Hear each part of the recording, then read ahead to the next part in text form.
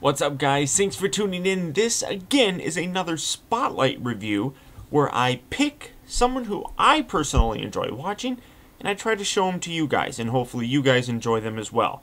Now, the past couple times I felt that have been hugely successful for the people that I spotlighted. I want to first of all thank everybody that is supporting this whole idea, and I hope you guys continue to enjoy these. Like I said, these are people that I myself watch, and these are people that I enjoy watching, and who I think do a wonderful job and really deserve to definitely get noticed a little bit more. Now, this next guy here is somebody who kind of does a little bit of crossover, I suppose. He does video reviews, but he also does some phenomenal photography with the figures. I'm talking about Kuma Style Reviews, my friend TJDuckett. Now, TJ is, I don't want to say new to doing video reviews. He's been doing them for a little while, but he's a whole lot more experienced with this photography. And utilizing that knowledge for photography, he's doing fantastic video reviews. These reviews are some of the best quality ones that I've seen in a very long time. Very well lit, very professional looking. Very much enjoy watching these. Now, the video that you're going to be taking a look at today will be the FansProject code. I can't remember the exact name, but it's a headmaster or something like that. I hope you guys enjoyed. He picked out this to see exactly all of his talent, so I hope you guys enjoy, and here you go. I'll hand it over to my friend TJDuckett.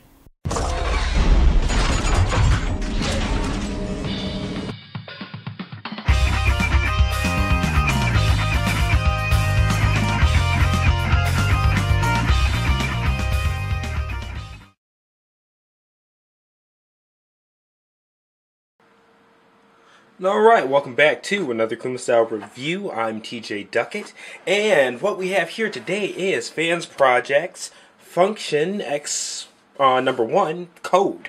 So, just taking a look at the box here, it's still in the plastic actually, so I'm going to go ahead and take that off so you guys can see without having anything in the way. Alright, and it does come with another outer layer of plastic. See, it's actually separate from the box. Grid design, Function X, a cool FX, which blends into the graph type. Alright, Function X1, code, big huge letters on one side. On the other, this is awesome. Just kind of a inverse drawing of Chrome Dome, or code, their name for them. Alright, copyright information, actually in English and everything like that. Nice line drawing. I don't know if that's just cell art from the CAD model, but looks good. Nice little side view of one half of, or front view of one half of Chrome Dome face. On the bottom, nada, top, nada. Let's open this guy up.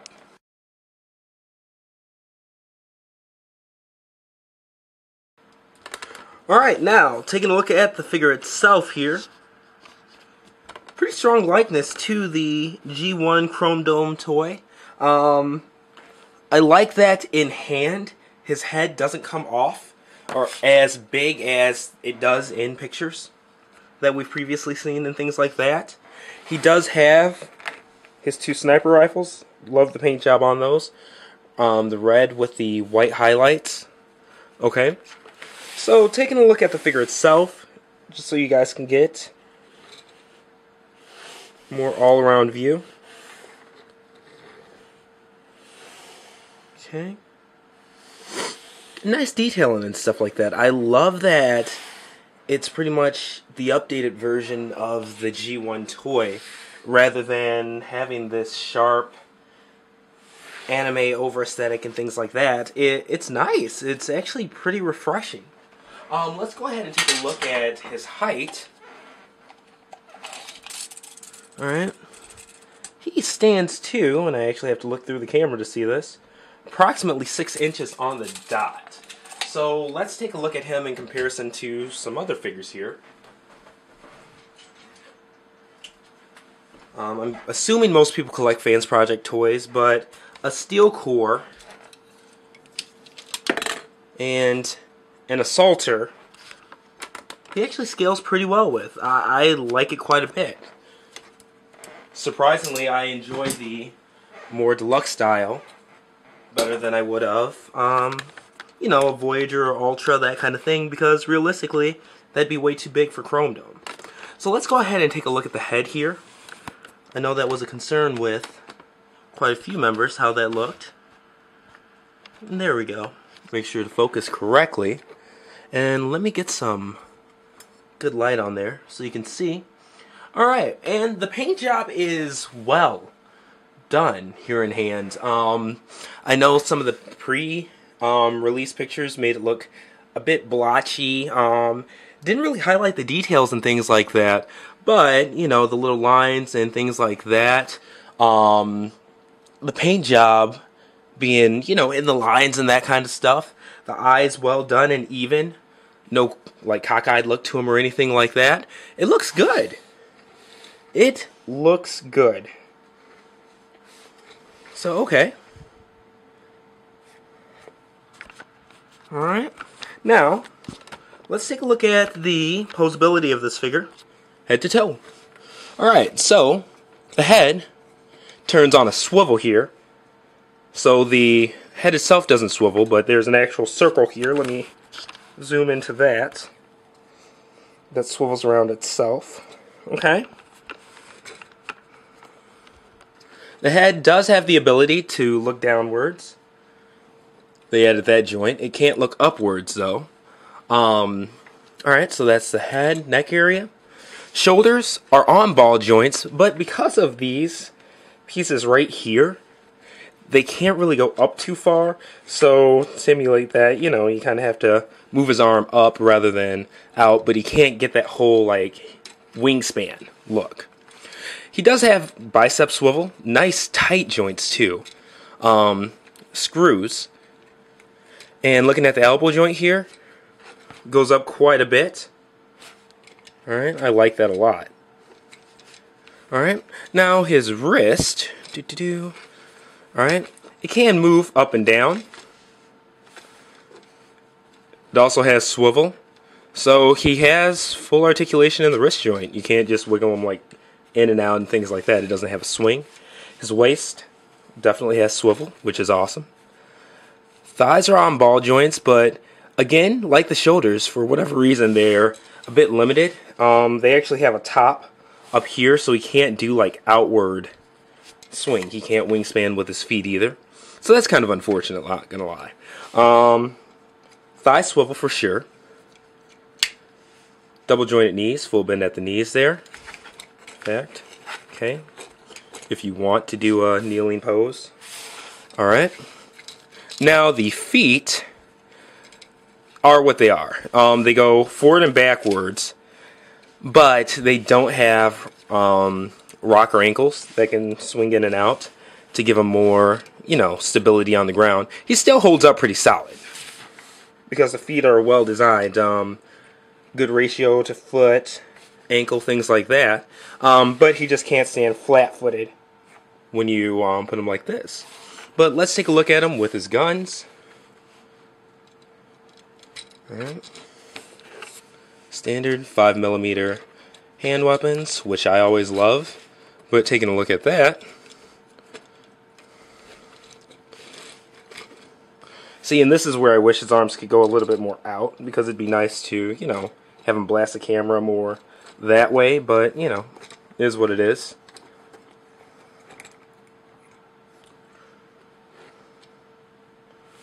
And boom, there's that.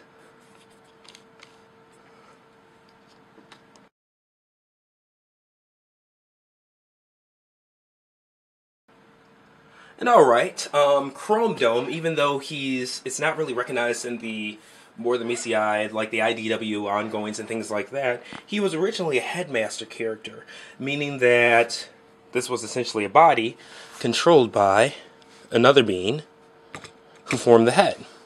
So let's go ahead and pop this out, because this one actually does recognize the headmaster lineage. Alright, so to transform this, we're just popping this out, like so. Alright, these legs here, we're just swinging them back. Swinging everything back. And as you put his waist down, this guard comes up to shield the eye so you don't see that. But, alright, here's the headmaster. Okay, let's go ahead and angle the camera down so you can actually see him. But yeah, I mean, he is very much so an is what it is character. Size-wise, he's not even an inch. Okay. Yeah, I mean, just a small little guy. We're not looking at articulations in the elbows. He does have the ability to bend his thighs in, you know. Leg articulation there. It doesn't have ball joints, so can't swing in and out. No head movement. And yeah, that's that. That, you know, he kind of is what he is. That is his headmaster. Let's take a look at him from all sides here.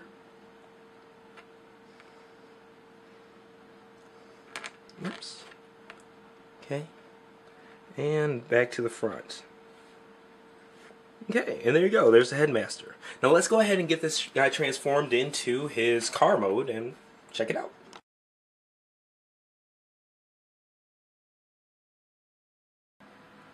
Alright, and now that we've taken a look at his robot mode as well as the headmaster, let's go ahead and get this thing transformed. It's a pretty straightforward transformation, so I'm actually going to enjoy going through this with you guys. Okay, so first thing we're going to do, I just took the headmaster. He's going to stay untransformed, and I got one of my lights just blew out. Shit. He's going to stay transformed. I just put him off to the side. Alright, so what we're going to do, we take his guns, have his hands there, it's a tight grip. Okay. Now, on the back of his arms here, you're going to see 2 peg holes, and they just peg in. Really that simple. Okay, so that's step 1. Alright, now on the front side, this whole crotch piece right there just flips down. From there, we can take this whole front plate and make sure this is in front with this gap here, because we take this whole front plate and we slide it all the way down. It actually slides through that crotch plate. So let me finish sliding it. There we go, and see? Now it's connected at where the crotch plate was. Alright? And from there, we're looking at the back now. So, this back cab, just take that, flip it up, and that gives us the ability to flip his arms out, like so. Okay? Now that we've got his arms flipped out, we can do that, use that extended, hyper-extended elbow joint, and get things flipped up like so. Okay? Now we're just going to turn the hands inwards, flip it up like so. See that? Hand inward, and then just tilt it back, and this little flap goes down. Alright? There are 2 flaps, or 2 clips, right here, and boom, those will just clip together. And don't worry if they don't necessarily stay too well. By the time you have it transformed, they'll be locked into place. Alright, now, we have his feet. Alright? His feet. These are flaps that flip up. On each side, flip these flaps up. Alright? And we take the whole thing and turn it around. That whole like flap and foot piece. Just swivel them both around. And now, I have to make sure that's the right way up. We just make them flat. Make them flat like so. Okay? Now we take this whole inner thigh piece. We turn it inwards like so. And you'll see the brown side up on the thigh. Wheels facing inwards. Same with this side. And now what we do is flip the whole waist around. And for whatever reason, the instructions don't tell you to do this part. But you have to flip the whole waist around here. Okay? So you have something like so. And then these back parts actually just flip up. And you'll see 2 pegs here. 1, 2. And that's where the bottom side pegs in. Bottom side pegs in. Alright, and now this top hood, I can just fold that out. And there are 2, it's hard to see, but there are 2 pegs here in the thigh under there that this just pegs into. So Once you get that pegged in, boom, boom, you got yourself a car. Alright? We can just flip the cockpit down, angle these guns up, and yeah, we're rolling. Let's zoom in on that guy a little bit. Okay, and now to get into the car mode itself, let's take a look at it.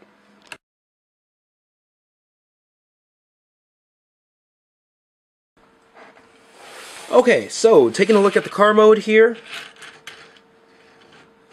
Really straightforward, really cool. Let me zoom in and actually get some focus there.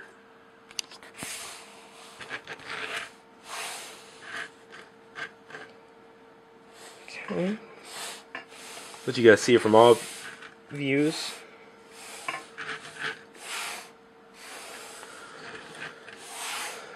Alright. Now, one nice feature is the fact that this all can come up here. And let me actually angle the camera down some. Alright, it has a full-on cockpit. No seat, but an actual, you know, handles and everything like that to the car. So what we can do is bring those up, and our headmaster here, we can get them into that sitting mode that we looked at when we went over its posability. And it pegs in, actually. Okay. And we can put that back down. Alright? So you can't raise his hands to, you know, pretend to touch the handlebars. He doesn't have grips on his hand or anything like that. So it would be more emulated than anything else. But I'm going to go ahead and close that just to show that it still closes all the way and everything. Okay, and zooming out. Boom, there is Chrome Dome's alt mode. This is really nice. A really cool, cohesive alt mode and everything like that. And I love the more Cybertronian styled, old school G1 vibe to this.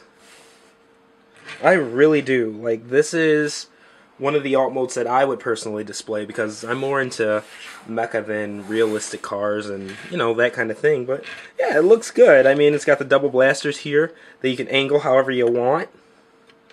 Actually, put those forward. It's just really cool, really creative, and good engineering behind it. Kudos to FansProject. Alright? Alright. And there is his vehicle mode.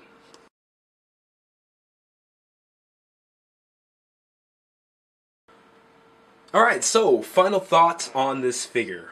Pleasantly surprised. You know, there was a lot of riffraff on the message boards and things like that about this one being designed by a different designer, and to me that doesn't matter, because at the end of the day this is a FansProject toy. And personally, I feel like you just see a lot of businesses in general trying to put off fan complaints on, oh, we got this new hire, or oh, we got this new designer, etc., etc. You know, if something was wrong with Windows, oh, okay, well, this new development team did blah, blah, blah. But if people love that same aspect about Windows or something like that, oh, well, Microsoft has been working. You never hear those separate designers mentioned when something goes well or is really appraised. So why do they come up when, I guess, there are complaints? So to me, this is a FansProject toy. They were the ones that approved it, gave it the go-ahead, put forth the manufacturing efforts and things like that, and obviously they thought that it was okay. And personally, I love this thing. I am very, very impressed. Another thing that was impressive about this is the fact that whether you ordered it through Big Bad Toy Store, ages 3 and up, you know, TF Source, of course, part of the money that you paid for this with went towards charity, whether it was Toys for Tots, Salvation Army, etc., etc. So you're not only getting a really nice toy, but you did something this holiday season to donate to a great cause. So kudos to everybody who contributed to that. Props to everybody who's able to enjoy this toy. And even for you guys who didn't get the initial batch, donate, etc., etc., it's still one that I would recommend because, like I said, it's a cool toy. So buy this one while you can. I actually appreciate the fact that it doesn't have that overly manga aesthetic and things like that that a lot of FansProject toys do, because it shows the versatility of the company.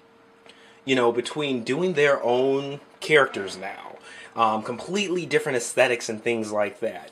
Characters from, you know, complete characters, combiners, etc., to headmasters, to upgrade kits for existing Hasbro Takara characters. I mean, this company's really expanding to the point where they're a force.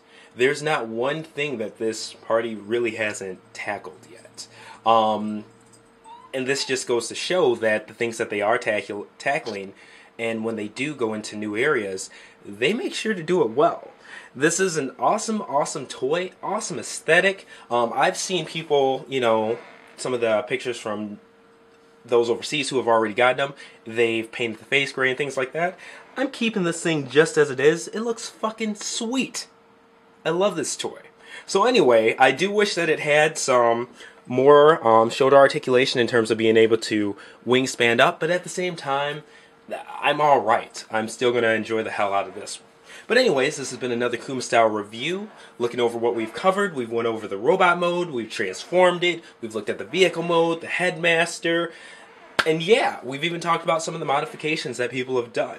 But anyways, if you guys have any questions or concerns, by all means, hit me up here on YouTube, my site, kumastyle.com, Twitter, KumaStyleGFX. It doesn't matter. Let me know what you guys think of this character too. And of course, check out the full written and pictorial review that's going up today as well on KumaStyle.com. This has been TJDuckett, and see you next review.